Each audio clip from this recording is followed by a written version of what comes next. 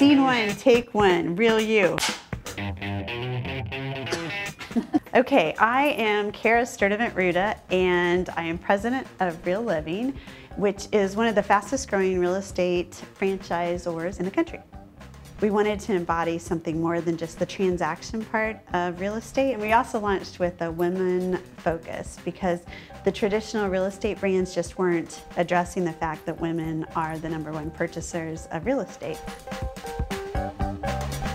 I think the book sprung from a desire to kind of let women know it's okay to be themselves and how they can bring their own brands to life through business. So that's the process, starting with you in the center and working out to what you want to create and making sure everything's focused together.